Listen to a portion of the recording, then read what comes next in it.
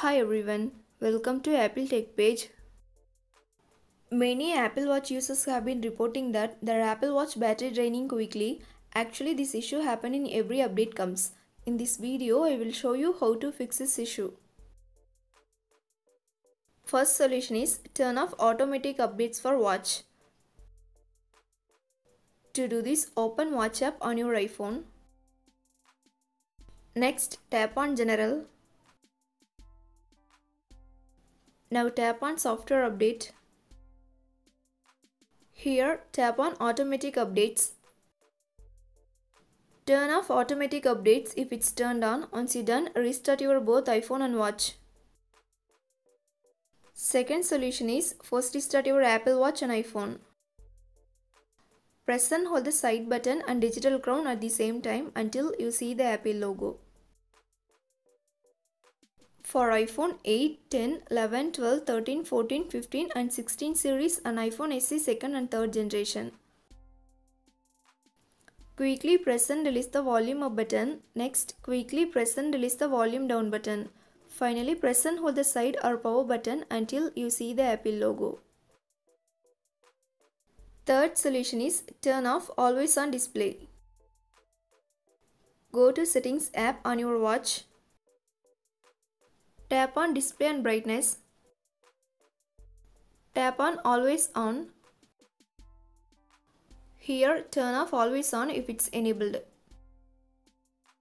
Solution 4 is Reset Network Settings. Go to Settings app on your iPhone. Next, find and tap on General. Scroll down to bottom and tap on Transfer or Reset iPhone. Here, tap on Reset. Tap Reset Network Settings. Enter your iPhone passcode if prompted. Tap Reset Network Settings in the pop-up window to confirm the process. Solution 5 is turn off recent music. Go to Watch app on your iPhone. Find and tap on Music. Now turn off recent music. Solution 6 is disable Wake on Wrist Raise.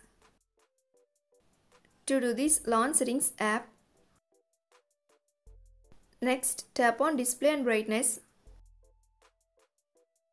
Now turn off Wake on Wrist Raise. Solution 7 is unpair your Apple Watch with iPhone and repair it.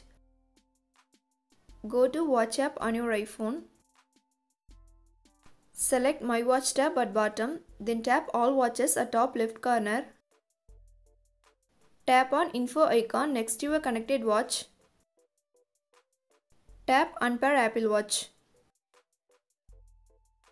In the pop-up window, tap Unpair Apple Watch to confirm the process. Enter your Apple ID password if it's asking. Once you unpair the both devices, reboot them. After reboot your device, pair them again. Thanks for watching this video. Do like, share and subscribe to Apple Tech Page.